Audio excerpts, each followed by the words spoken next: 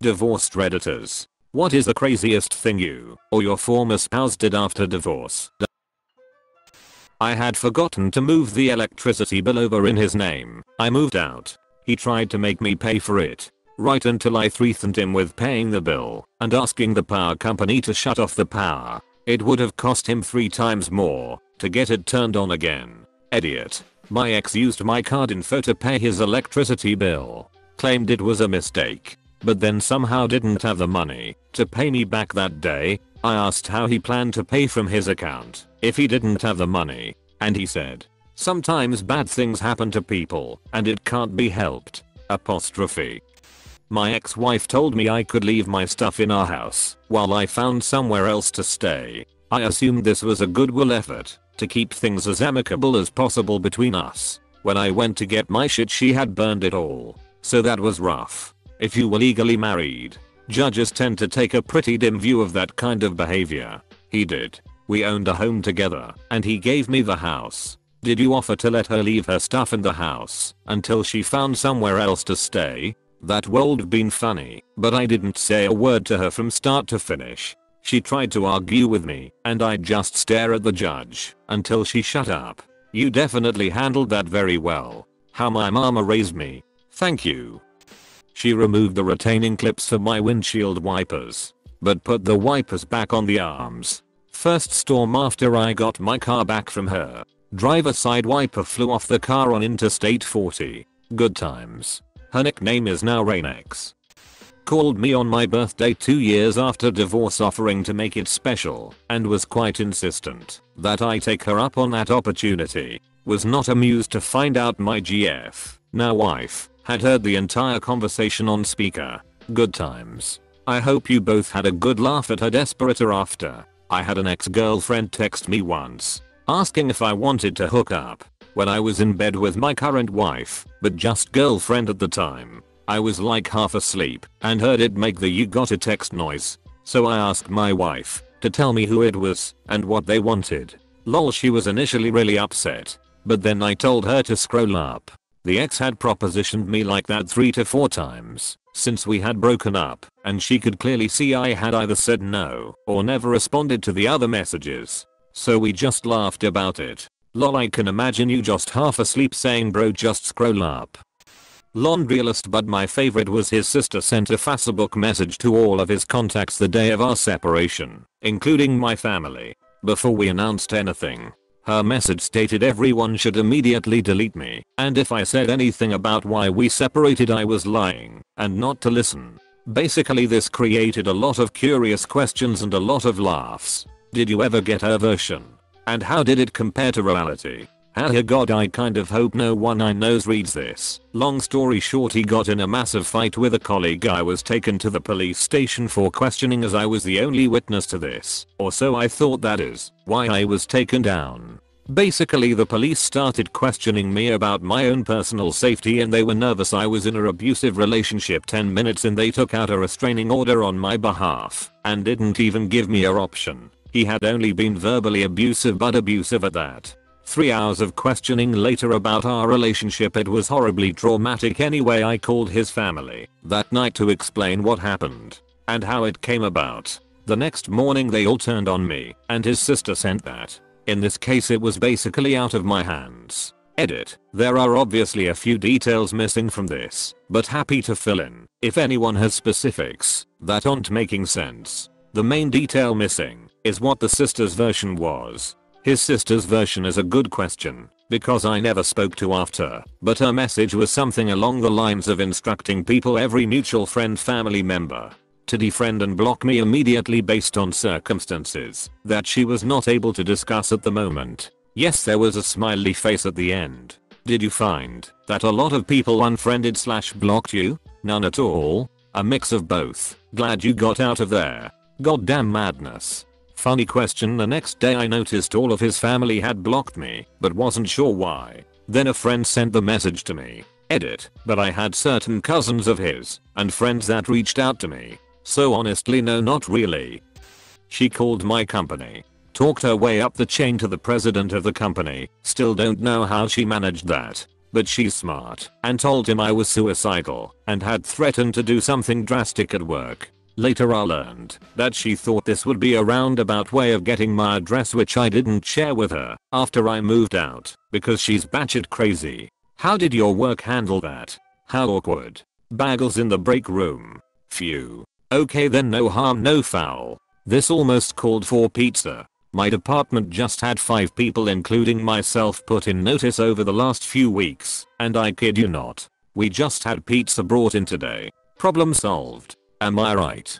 Thank you for the laugh. Number 1 complaint at old employer. 10k under median salaries on average solution. Weekly fruit delivery in the lunchroom and monthly espresso cart. Professional field where turnover was higher than McDonald's. I'm sure they are taking tips from MCD and offering people iPhones if they stay a year now. My god.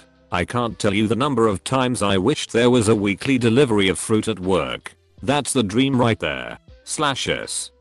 All I wanted was custody of my son. I gave her everything else except one of our cars. She fought me through 5 hearings. I won. She never came to see him again. Sounds like you and your son got lucky. I hope everything works out for you both. He is liable to read this. He got me into Reddit 10 or more years ago. We have crossed before. Honestly, I'd be lying if I said that I could imagine or comprehend what it would be like to have a mother who just stopped bothering to see their son. Regardless of the situation with the father, it must be terrible, but I hope you and he come out of it stronger. Cheers. We did. I could not have asked for a better son. Or what? If I had an award I'd give it to ya. I'll give mine in your honor, bro.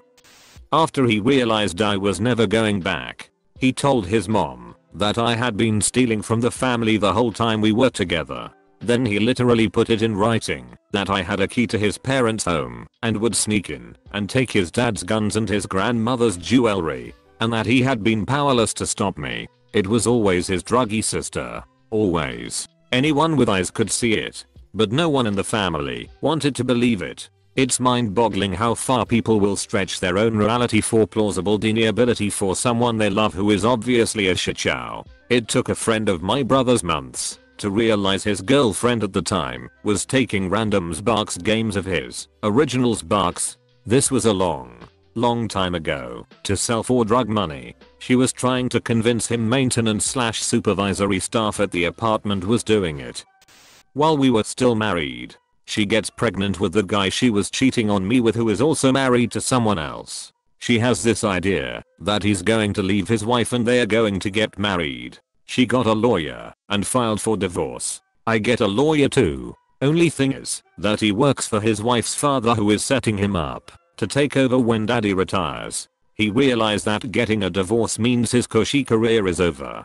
Confesses everything to his wife and begs for her forgiveness. His wife takes him back, and he cuts off my wife. Seeing that her dreams of living with her BF are over, she claims that I'm the father, which is impossible because by that time, we hadn't had sex for more than a year before conception. This does not stop her from telling everyone who will listen that it's my kid. She has her lawyer drop the divorce proceedings. I tell my lawyer to start them with me as the plaintiff and that I want to dispute paternity. I move out. She starts stalking me, shows up at my job and tries to get in. I work as a civilian in R&D at a military base.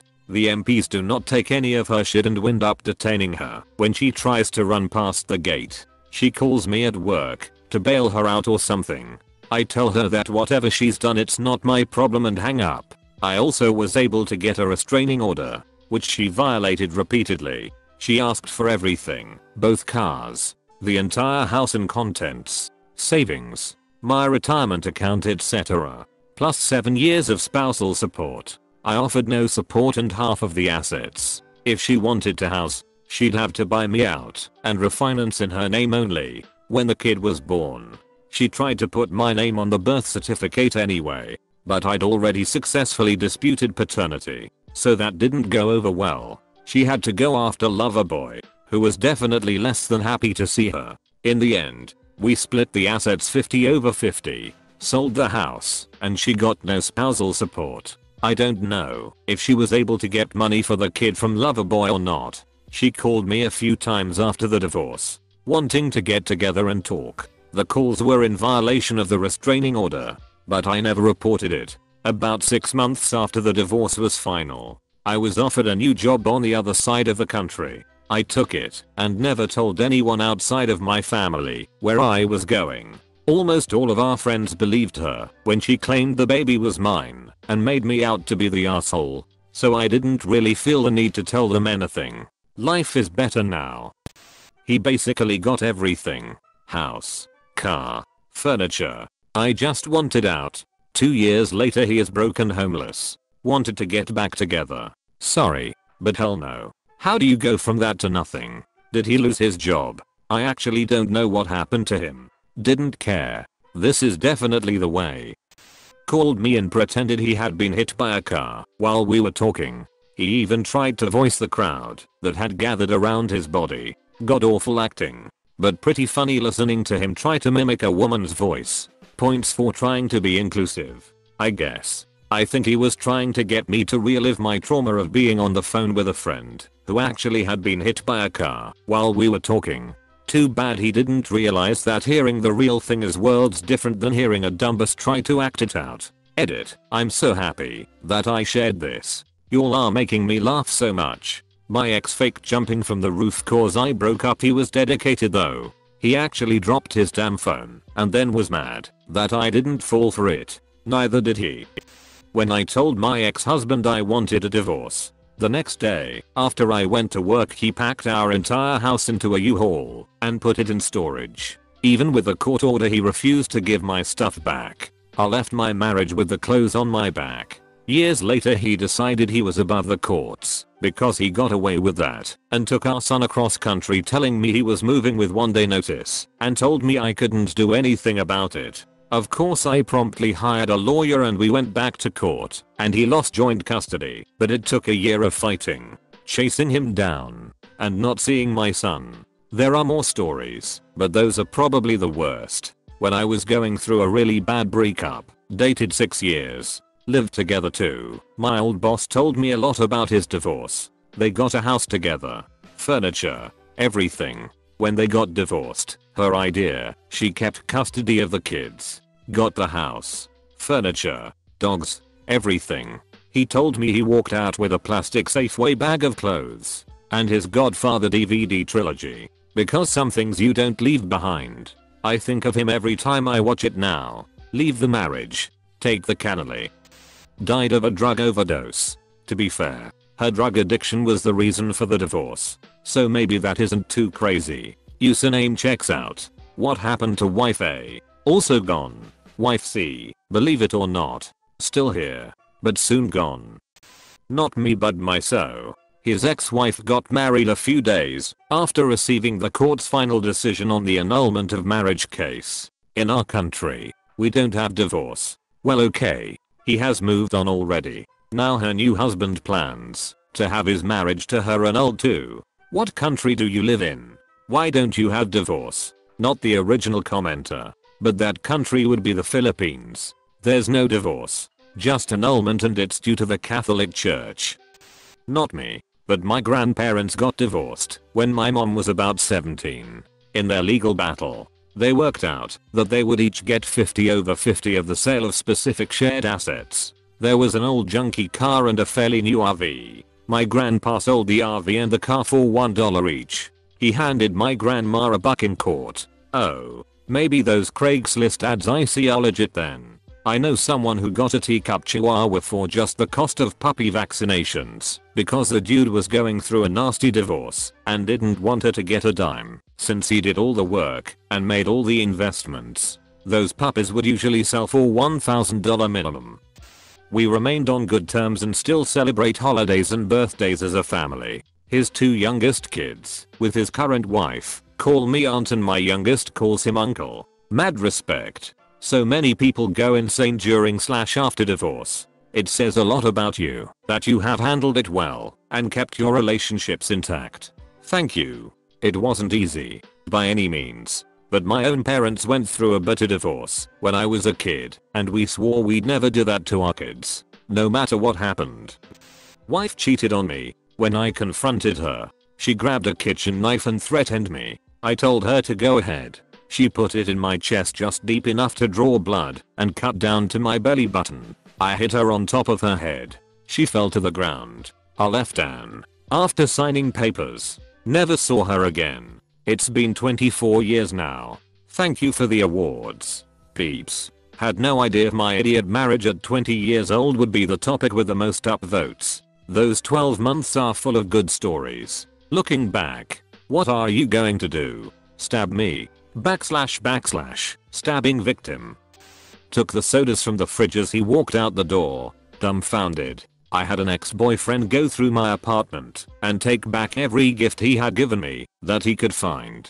Then he went in my bedside table and took the condoms and the vibrator he had given me. So he didn't even want you to go F yourself. Bahahaha. That's the best way to put that. If I can't F you, neither can you. Or anyone else. Takes condoms. He had his law enforcement officer friends run my new boyfriend. One of their wives told me when I called her to offer my support when I heard she and her husband were getting divorced as well. This absolutely terrifies me.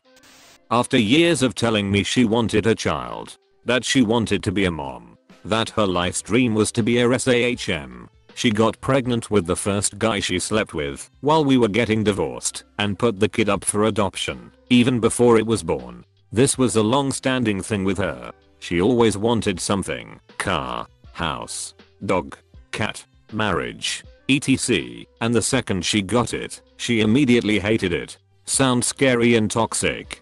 Good riddance. Still say that the best thing to come out of that marriage was my dog. She wanted me to get rid of him. I loved the little shit, so I wasn't going to. That kicked off the end of our relationship. During the divorce, but after separating, my friend's ex tried to claim less assets than he really had, but she was dropping the kids off one day and found retirement fund statements sitting on the kitchen table. Despite claiming that they had been using his income for living expenses and hers was going into savings, somehow he managed to tuck away over $1 million into those two funds, under his name only. When she brought it up with the lawyer, he claimed that had just forgotten to put those on the list. He forgot about $1 million. Oh man. He just shot himself in the foot because the next words out of her lawyer's mouth should be, if you can forget about $1 million, just how much money do you have? Divorce attorney. Can confirm. 100% getting a forensic accountant. Called me the night before his wedding to his second wife and asked me if it was really over. He said this was a last chance to be together. Are you sure it's over? The night before he got remarried. Let that just marinate a little. I guess he didn't think me asking for the divorce, paying for it, and filing the paperwork wasn't the clue it was over. After I asked for a divorce and moved out, my ex proposed that he come over to my new apartment and we could eat dinner and watch TV just like old times. One of my major gripes had been him taking me for granted. So I just responded with great. What are you cooking? His brain totally shorted out as he realized I was done cooking him dinner and wiping his ass. I looked at the question, chuckled and thought this ought to be funny with some crazy stories. Nope. Now I just feel sad. Some of this is so upsetting. Mom's friend was getting divorced. Wife was staying in the house, but left so the husband could gather his things without her there. As he moved out, while packing, he gave the dog a laxative and locked her in the master bedroom. Poor girl had explosive malamute diarrhea everywhere. She was so upset about her accidents that she tried to dig through the door. That dog was such a good girl. It broke my heart. Luckily, the wife kept the dog and the husband was convicted of animal abuse charges, which helped the wife keep custody of the kids. My ex-husband messages / calls me every November. Our divorce was finalized November 2015. Last time I decided not to answer because I'm in a committed relationship. But every year, like clockwork, our divorce was messy to say the least, and after our final court hearing we stood outside for like an hour talking about his girlfriend problems. I guess he just needed a friend, but I don't anymore. At least, I don't need him as a friend.